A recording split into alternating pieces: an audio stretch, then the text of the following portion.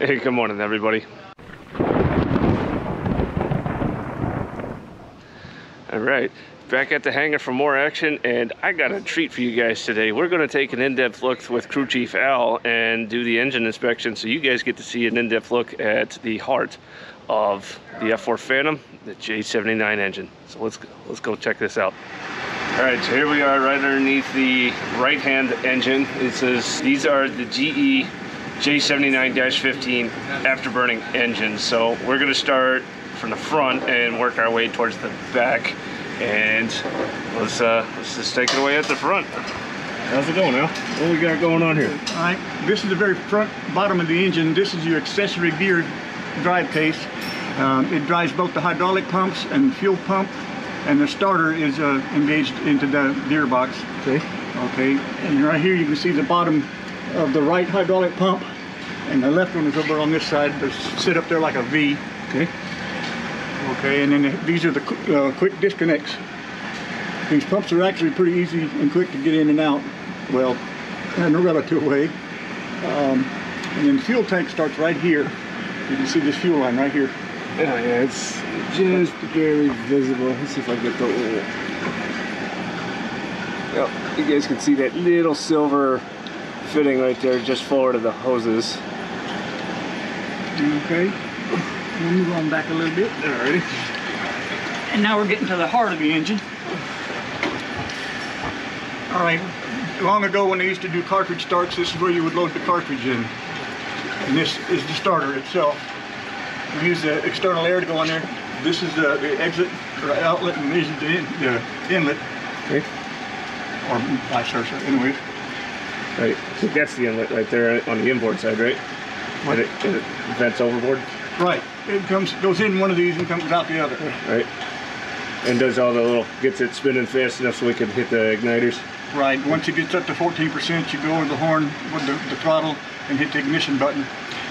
And when it lights off, you just keep the air on it till it gets up to 45%. Nice. Right. Okay, and there's the bottom of the engine. Here's your oil servicing ports. Yeah, that's where we hook up the oil cart, right? Right. This is an oil filter. This is a main fuel filter. That's the main fuselage fuel filter. Yep. Okay, and of course, as you can see, this is the fuel control. This is what actually acts as like the carburetor or injector system, whatever you want to call it. Right. Okay. And I think that's where the throttle's coming from right there, right? That's the throttle. It goes into the fuel control. This part of it is called a torque booster, which I guess aids the pilot in being able to move the throttle. Okay. The only thing bad about this torque booster is if for some reason it gets disconnected, the engine will automatically go to full afterburner. And that kind of gets hairy. Nice. Okay. That's not a good way to fly. Well, this is the main fuel line from the tanks to your fuel pump. That's coming off the accessory gear case too? Yeah, the fuel pump is driven by the accessory gear case. Okay. Alrighty, and then we can move on back a little bit. Ready? So what's this door right here? This is the auxiliary air door, just commonly known as the aux air door. This provides cooling air on the ground or when there's certain pressure conditions inside the engine bay. It usually stays closed and flushed, and then it'll open and close depending on demand. The dangerous thing about this door is the 3,000 psi hydraulic system is not regulated on this actuator. So if it loses generator power, it slams shut. And if you happen to have any vestige of your body in there, it's coming off. So this thing eats fingers. Oh, it bites and eats. Oof. That sounds very unpleasant. Well, don't do that. Ooh. A lot of stuff going on back here. Oh yeah, well, you got a lot of basically this is the bleed air. Comes off the 17th stage of the compressor, and the bleed air drives a lot of things on here, like your heater, your air conditioning, equipment cooling. It also provides the bleed air to the boundary layer control on leading edge flaps.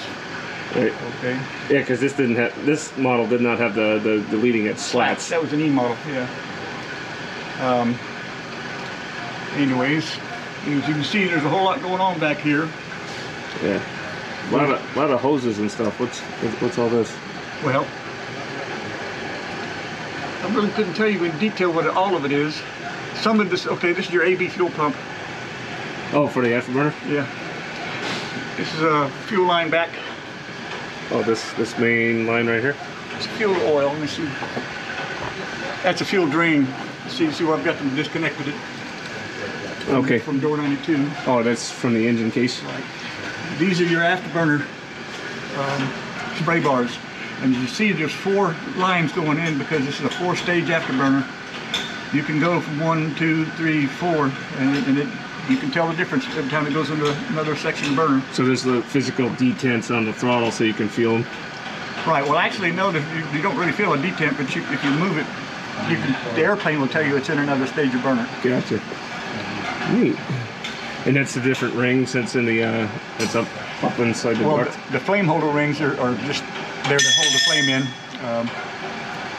We'll go back and look at that in a minute. But right here above you, that's an engine oil hydraulic nozzle actuator. There's 2 on the bottom and 2 on the top. And that's what's making the nozzles? Right, it'll close the nozzle or open the nozzle. Okay. And then right here, excuse me. There you go. You can see the linkage to it. Yep. And this right here, this cable goes to the engine, to the nozzle position transmitter. It tells the instruments in the cockpit at what stage the nozzle's at. And it's like open, 1/4, half, and 3/4, and closed. Okay. And when in the 3/4 closed, when the engine's running at 100%, and then as soon as they stick it in burner, it goes back to wide open. Mm-hmm. And this is the outside of the burner can. Inside the can, there's another layer. There's a thin layer of cooling air that comes through here to keep it from burning up. Right.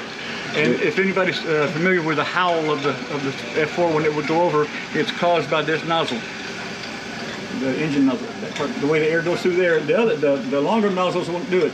Just these short nozzles. Okay.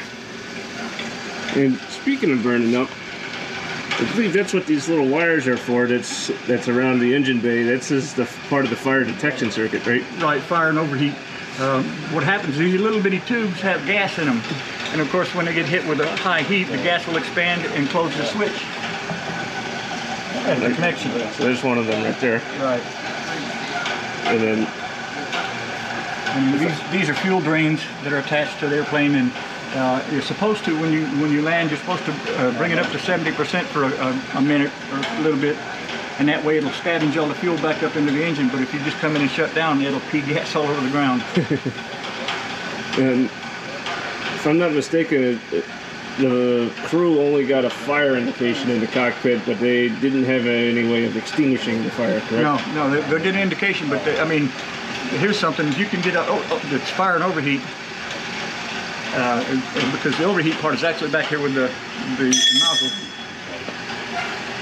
But these ducts are known to blow every now and then. I mean, they'll just blow a chunk of hole, and that's very hot air coming off the engine. Mm-hmm. It's not burning, but it's the 17th stage. And it'll get so hot right here that it'll set off the indicator. So you're not really sure, but you still don't want that hot air blowing very long, but you don't know if you've got a fire or if you just got a blown duct. Right. You know. So that'd be an in-flight shutdown and hope for the best kind of situation? Or bring it back to idle, if nothing else.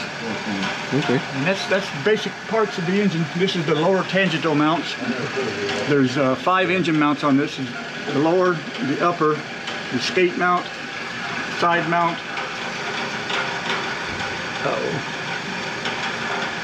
Oh, and the main mount. Okay. Sorry. This is the main mount right up here.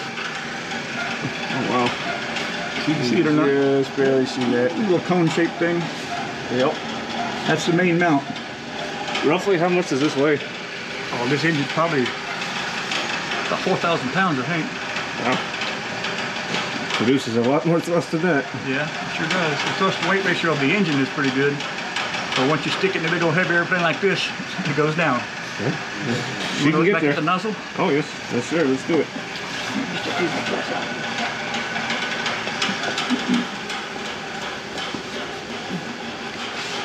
Now all the way forward you can see the turbine wheel. There's 2 turbine wheels on this, but there's only 1 compressor. There's not an N1 and an N2. Okay, and you can see the turbine blades all the way up at the front. Yep. And then you've got those support struts. And then right after the turbine blade and before the struts, you can see one of the spray bars for the afterburner. Yep. And these rings right here are just made to hold the fire in the tail of the engine. So you don't get blown out like a candle? Yeah, it just doesn't blow it out. And right down there in that hole right there is the igniter. That little guy right there? Guy down there on the bottom. Yep. In between ring 1 and 3? Right. One of both, you know. Nice. And then, like I said, here's the liner. And you've got a primary nozzle. That's this one. Yep. And you've got the secondary nozzle, which is this one. And they both work in tandem at the same time there. wow. A lot of moving parts. And then here's the overheat loop. Right there. Yep. Just see where the wire goes back into the airplane. Wow. Fun stuff. That's the quickie tour of the J-79 GE15. Yeah. Well, thanks a bunch for showing us that. Sure thing. Y'all come on down and help us work on this jet. We'd love to have the extra help. And this is how we change the tire on an F-4 Phantom. All the bolts are on the inside of the wheel. This is the left main gear.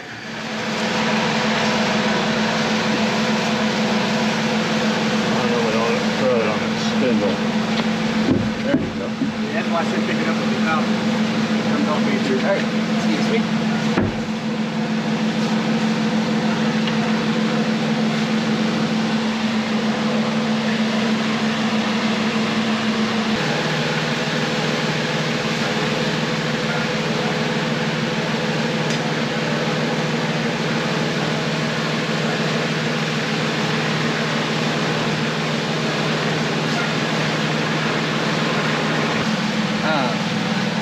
So right now, these two are lined up. These two.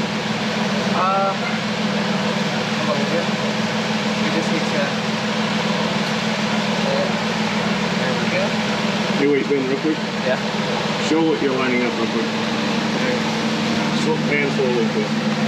I am lining up those two holes with the holes on the bottom of the brake pads.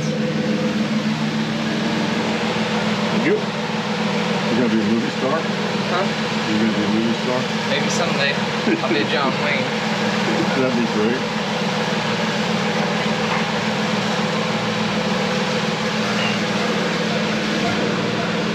Oh, that guy.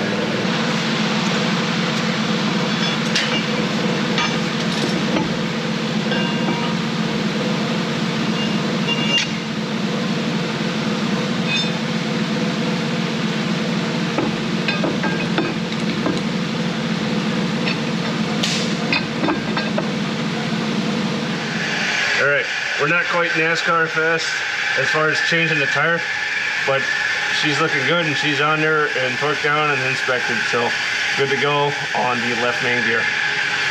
What's that little jack screw for up at the top? Okay, that's one of the sway braces. You can see the bottom of one here and one there, and there's two more on the other side, and this is for when you hang centerline stores. They'll lock in here, like you can put the centerline tank in the standpipes here. Okay. And then the sway braces come down. Of course, they tighten against the tank so it doesn't... And keep it from rocking as it's flying. Right. Okay. I was always curious about those. Oh, neat. They'd probably do the same thing whenever they hung the big bomb, huh? Yeah, well, actually the bombs will go out on the station, and when I was working on, we had these 2,000-pound bombs that just barely cleared the gear doors. It's got way out there. Oh, on this station here? On the inboard pylon here, yeah. Oh, wow. Fun stuff. That's starting to make some noise. Yep. And you can see, it's not that hot here today, and it's not raining. It's the humidity. So you want to get all soaking wet just from sitting here, this is the place to be. Yeah, it's very humid today. At least it's not freezing cold either. You know? Nope. Of course, there's your landing gear bay. Nice. Here's you see this. This has three hydraulic systems. You got PC1, PC2, and the utility. This is the quick disconnects for the PC2, and this is where you service the PC2 reservoir. And then this is the G meter counter that's different from the one in the cockpit. And you got your refuel switch behind here. And then the other side's got it's pretty much the same thing with a couple of different switches. So that's where the ground crew would open and close valves to refuel. Right. And then when the battery's hooked up and everything's working, if it's kind of quiet, when you hit the switch to refuel, you can hear the valve go woo. Nice. Wow. Neat stuff. It looks like one of the gear up switches, correct? Where? Right there. Here? Yeah. Yeah, it's a door up switch. Okay. Good. Yeah, they got sequence switches. You want to make sure the door's open before the gear comes down and vice versa. Right. Things gotta happen in the right order. Wow. And she's a beastie. Oh, yes she is. Yes she is. What a good one. We definitely want her in the air again. This was a workhorse during Vietnam. This thing carried a load. Yes, it did. Awesome. All right. That's all we have for today, folks. Thanks for watching, and we'll see you next time.